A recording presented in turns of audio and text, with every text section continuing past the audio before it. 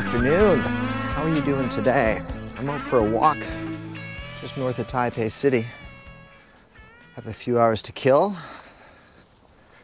What's the topic today? Well, it's an extension sort of my last little speech, talking about how people have sort of a hive mind sort of thing when they get into their social groups. Sometimes those are political, sometimes they overlap, that sort of thing.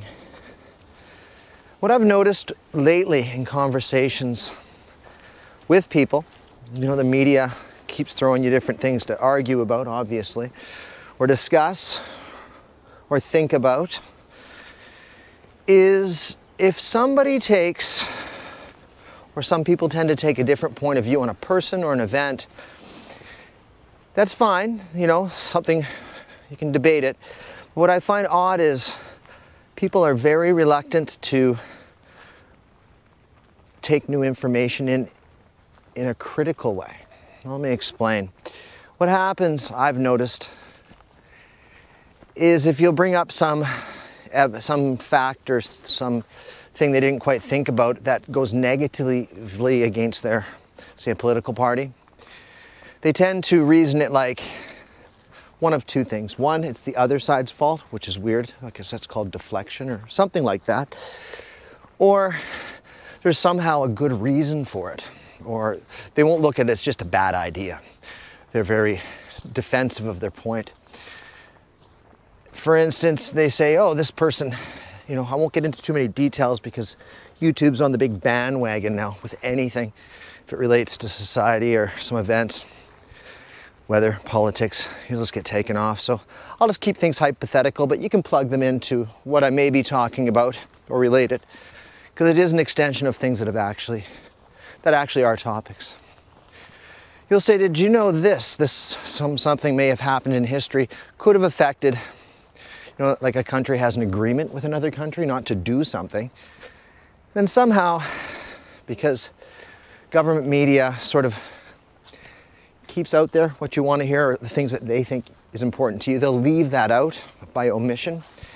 The culmination, the end point in this sort of thing is it's a very simple thing. It's hard to change people's minds when they're stuck in a certain way of thinking. They'll defend it. I'm going to huff and puff a little bit, so let me join you back at the top of this hill. I guess what I'm getting at is people, generally speaking, even myself, I'm aware of it a little bit. I think most people are. They don't want to admit they're wrong or that they don't have all the information. That's maybe a better way of putting it. Nice view up here. Got a bit more to go. But it's also related to the very fact that, I'll take you on the road when I'm talking. A lot of people who say vote a certain way. Now, this isn't necessarily political. When I say vote a certain way, hey, it's like,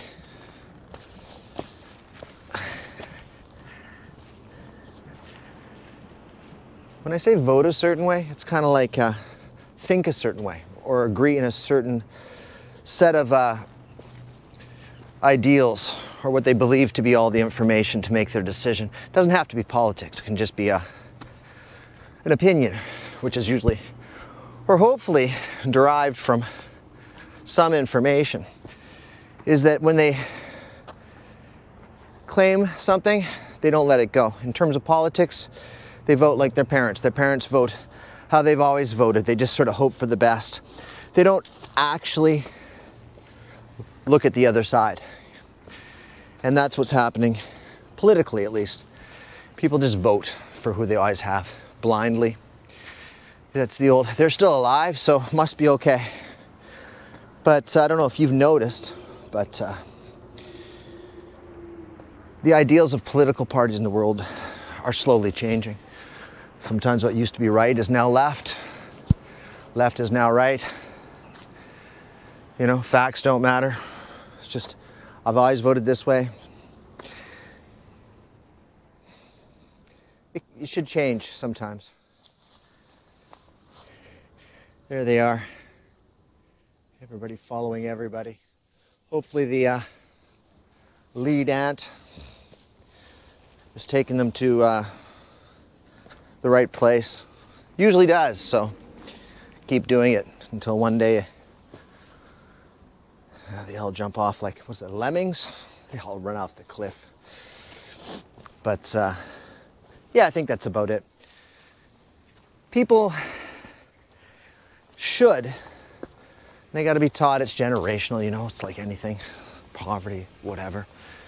They should be taught the basics of critical thinking, and a lot of people have forgotten it. They just get locked up in what everybody else is doing. Yeah, if you survive once, they'll keep doing it. Trained, yeah, it's negative, but it's also frustrating. And emotions. Now, when it comes to political decisions, you should follow policy because that's what's directly going to affect you. But what I find is a lot of people now, they like the person or they don't like the person. Is that a good way to vote? Are they going to come to your house? Sit down at the table? Probably not. What directly affects you is policy. If their policy raises your taxes and takes away your freedoms, aka takes away your money and your ability to change anything in the future, those are some of the two most important things that keep you an individual. What I tend to think is important when making a decision on who's going to lead, not, I don't like the personality or something like that. I mean, you can hope it's better, but it doesn't necessarily mean it has to be. And heck, those same people that don't like certain personalities in politics always don't realize they're dealing with other people in the world that aren't nice people. They often say, oh, there's this leader over in some other part of the world, he's just trying to take it all over and invade other countries, right? How do you think you have to deal with them? You want them they got to have a certain tact and a certain almost abrasiveness to deal with those people properly. Not necessarily the person that would probably or most likely be you'd have over to your house. Think big picture. Don't look around the room, like I said in my other video, to see what everybody else is doing. Look back, look on past policies, why they get put into those positions. I mean, if you're liking a big angry dog, well, you don't want big angry dogs, right? But there is a big angry dog, and you poke it, and it sort of sits there. But when you come into the yard or what it considers its territory, it will bite back. So don't do that. Simple as that. And if you want to get it to comply, and it is unhinged,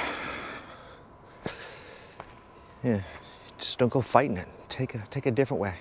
Throw some meat over the fence, whatever that means metaphorically. Make a deal. Put it into a situation where it has to agree with its gut instinct or any semblance of logic that may be there. Is that vague enough of a conversation to talk about the world and the way people think and do things? Hope so. I don't think that's enough to get a YouTube flag, so hopefully it won't be below you. That's the little trick I've noticed to getting around the YouTube algorithms. You just don't mention certain keywords and names. But if you've come this far, I think you figured out what I'm talking about. So there you go. I'm going to finish this little hike. A few words for you. Taiwan videos, they don't get a lot of views. I don't know what the heck that is. My theory is they're just not as exciting as Thailand, not much of a destination, but you'll still get them. I'm not here for the views. I'm here for archiving. Today, those are my thoughts, so you take it easy. I'm gonna look out for the, what do they call them, murder hornets? Yeah, they're a thing here in Taiwan. They have attacked, every year there's people that are attacked, and yeah, just walk slowly away. I've been bitten by wasps. I don't know if I haven't been bitten by these murder ones. They're like this big, man. I don't want to, but keep my eyes peeled. So should you. Look at policies, people. Look at history. Do a bit of reading. Don't just take the sound bites. The sound bites are there for a reason. They're there to convince you and fill your head full of what they want you to think. And take it. It's good information, right? But look for your other information. Don't be obvious in your searches. Look for government data. You know, go to statistics sites and things like that. Don't just go YouTube video this and that. Look for statistics and put the pieces together yourself. It's all out there. Governments have to release certain information and you can fill in the blanks. Anyway, I'm going back into the city. Grab myself a beverage. You take it easy. Again, this is the end. Or is it? Bye-bye. Leave you the shot over here.